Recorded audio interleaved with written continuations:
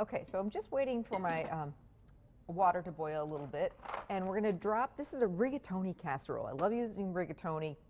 It's fun to kind of change up the type of pasta you use, and this is very, very cheap, but it's a thicker tube pasta, and it's nice because the sauce will get all in there. So I'm going to brown up some ground beef in a skillet. Thank you, Ann. With some onion. Of course, you could leave the onion out if the kiddos aren't a big fan of onions. Or Ann. You could use onion powder.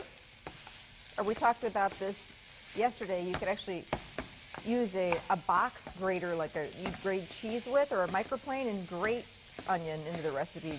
That works well too.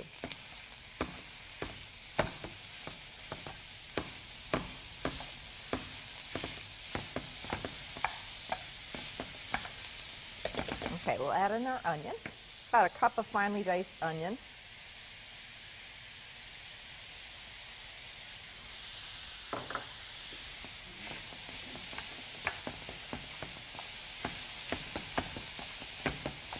Hey, if you're not doing anything in a couple of weeks, I'd love to see you at the Gillette Public Library. I'm doing a holiday cooking class there Saturday morning, November 16th, and it's going to be a lot of fun.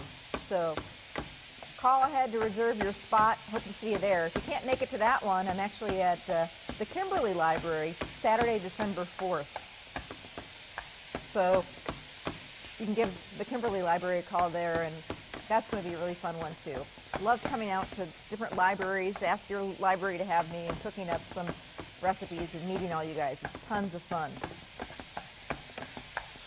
Okay, so I'm going to season this up with a little bit of salt and pepper.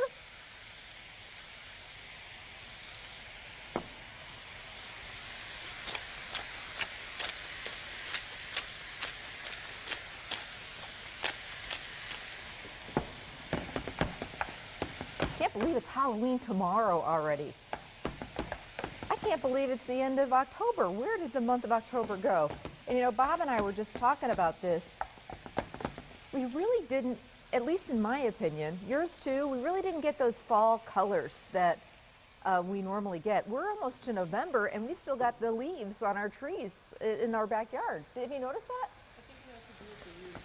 Yeah, it was Ann says she thinks it has to do with the weird spring, but I was in Milwaukee this week, and the leaves there are a lot of them still green and on the trees. It's just been a weird fall. So I wonder if they're going to turn or just going to drop off at some point, or how that's all going to work.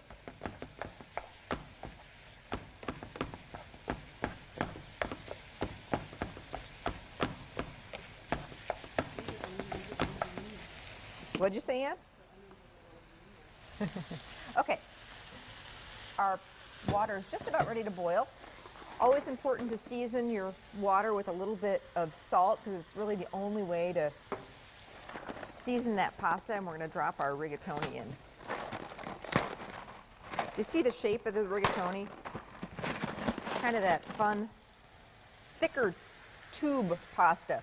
The one thing when you're boiling pasta and putting it into a casserole, and I talk about this in both of my cookbooks, put a lot of quick tips and things like that, is, you know, when you're doing a casserole with pasta, rice, or potatoes, first of all, you have a lot of liquid in there, because you know, the pasta in this case is really going to soak up that liquid, and nobody wants a casserole dry as a desert. So you'll notice we're going to be putting quite a bit of spaghetti sauce, in this case liquid, in this casserole to you know, keep it from being dry. But also you want to cook your pasta, or if you're doing rice or even potatoes, just a little bit undercooked. In this case, al dente is the word for cooking pasta, a little bit undercooked, or firm, a little bit firm to the bite, because that way it'll hold up in this casserole, because we're going to cook it and then bake it again, and it won't get mushy, and nobody likes mushy pasta, or at least I don't. So, okay, our beef is looking great. While I'm doing this, actually, I should talk a little about, now that we're making an Italian casserole, our next big night out, because if you can't get to Italy, it's the next best thing. It's coming up in just a couple of weeks. We would love to have you there. We are headed to Sam Brullo's in Appleton on College Avenue, and we're going on Monday, November 18th.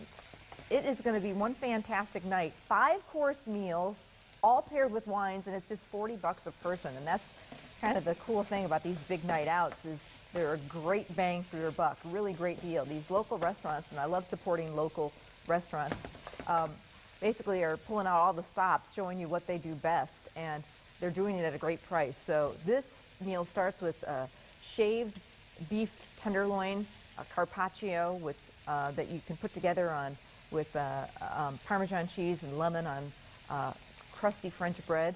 It's delicious. That's our appetizer. We're doing a creamy tomato, homemade tomato basil soup.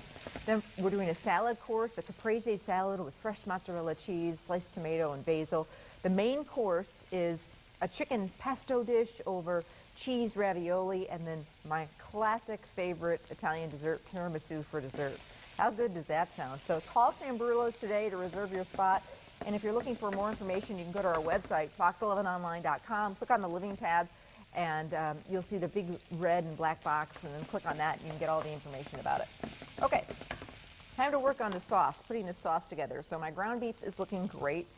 Oh, forgot to put the garlic in. Hold on. Don't want to forget the garlic. Just gonna, I don't use it. I just saw this whole big thing about the garlic press. Some people love a garlic press. I think it's just one more thing to clean, and the garlic gets stuck in them. And I know there's some good ones out there, but I just like to give it a, whack with the back of the knife. These are those ergo knives that we use on the show that are fantastic. You can get them at Christopher's in Manitowoc. But anyway, and then just give them a rough chop. That's the way I do garlic. I've tried a lot of those presses, and I know like some people swear by them, but I just was able to hang out with one of the gals from America's Test Kitchen recently, and she's agrees. She's not a big fan of garlic presses either.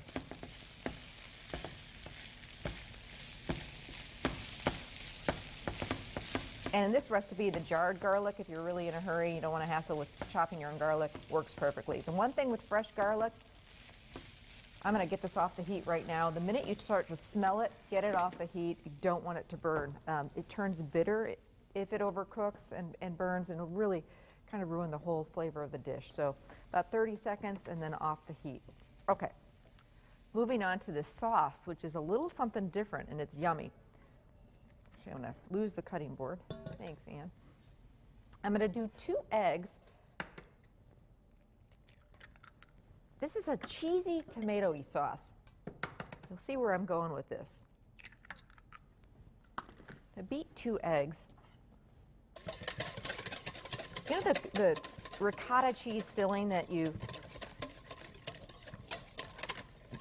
most lasagnas have in them between the layers? I love that filling. So this is, again, like a cheater's lasagna because we're going to use ricotta cheese in with these eggs, and it's going to make a nice, light, fluffy filling. So you could certainly use skim ricotta or whole milk, whatever, if you're lightening it up. I love ricotta cheese, and I think it's one of those things we just don't use a lot of. And it's yummy. Okay. Let's season that up, too, with a little bit of salt and pepper.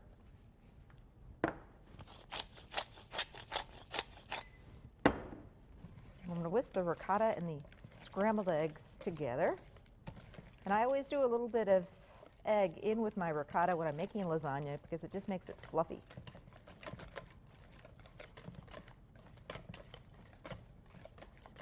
Now I'm doing some Parmesan cheese, grated Parmesan cheese. Ricotta doesn't have a lot of flavor, so this is going to give it some good flavor. 1 jar, 24 to 26 ounces, they're always changing the jars, of your favorite marinara or spaghetti sauce. And then here's another tip. I throw some water into the jar of marinara sauce. Give it a shake. The recipe calls for water anyway. Just again, we want to have lots of liquid for this pasta. And that way you'll clean the jar, get every little last bit of the sauce out of the jar, and now we're ready for the recycling bin. So good little tip trick. So I'm going to whisk in the sauce. And it becomes kind of like a pink sauce.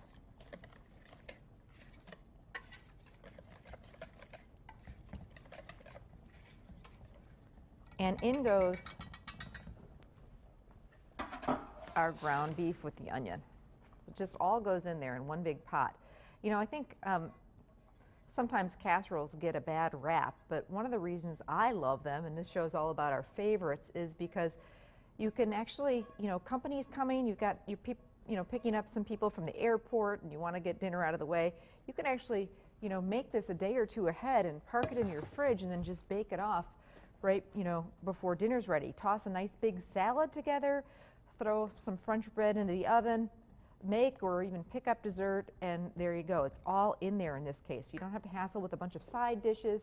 You know, life is so crazy busy these days, and I think that the people that try and do too much, it just never works. So, you know, if you can, hey, say I made salad, I made a great casserole, that's all you need to do. And you don't have to be in the kitchen the whole time. So, you know, I think casseroles have really come a long way. And this one is definitely company or family.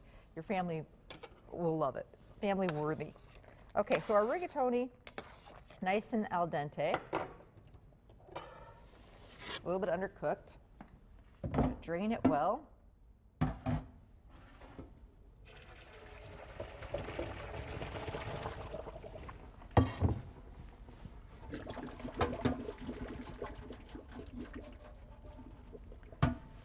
Get that into our sauce mixture. Okay, already got one of those here, so I'll just give it a toss, make sure it's completely all coated. And you can see there's plenty of, a couple of rigatoni overboard. They just didn't want to get in that casserole.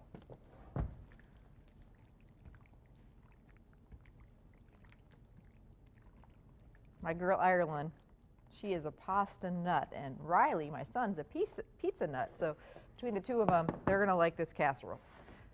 They do like this casserole, I should say. Okay, spray your casserole dish really well with cooking spray.